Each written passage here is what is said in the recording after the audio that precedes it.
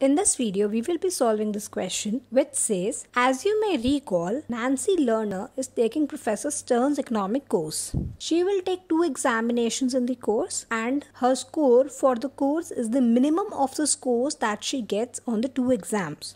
Nancy wants to get the highest possible score for the course. So with this information, we are asked, write the utility function that represents Nancy's preferences over alternative combinations of the test score x1 and x2 on test 1 and test 2 respectively. We are given that x1 represents the score on first test and x2 represents the score of second test. According to the professor, a final score for the course would be the minimum of the scores that she gets on 2 exams. That means if x1, that is the score on first test, is less than the x2, that is the score on second test, then the professor would be considering the score on the first test. Or if x2 is less than x1, that is the score on second test is less than the score on first test, then the professor would be considering the score of second test as it is the lower or the minimum of the 2. And if they are equal, then it does not matter which score is considered as they both are equal. So that would be x1 or x2. Now if I summarize this and write it in a formal manner, then this function turns out to be, which is your utility function, and your utility function would be the function of 2 variables, which is x1 and x2. So that is u of x1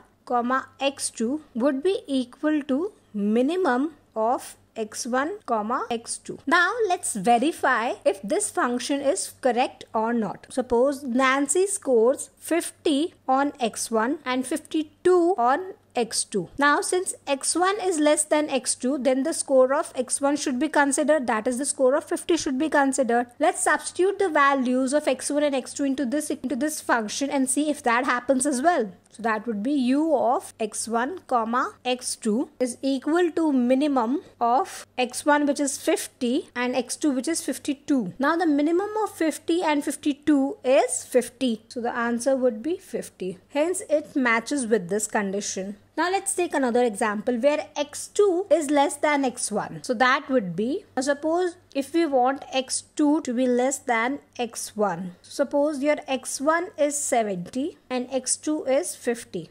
Thus here your x2 is less than x1 and the minimum of the 2 would be x2. Thus the score of 50 would be considered. Again substituting the value into this function, we would get u of x1 comma x2 is equal to minimum of x1 comma x2, and x1 in this case is 70 and x2 is 50. The minimum of 70 and 50 is 50. Thus the answer would be 50. So this condition is also satisfied. Now let's verify for this condition. There is no particular need to verify all these conditions. I am doing so that you can numerically see that all these 3 conditions sum up to this single function. Now let's come to the third condition where x1 is equal to x2. Now suppose that would be 50. And since they both are equal, the minimum of the 2 would be 50. Substituting into this equation, that would be u of x1 comma x2 is equal to minimum of 50 comma 50, as x1 is taking the value of 50 and x2 is also taking the value of 50.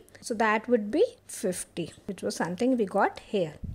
Thus the utility function that represents the Nancy's preferences over the alternative combination of test scores x1 and x2 on test 1 and test 2 respectively is minimum of x1 comma x2. So that was all for this question.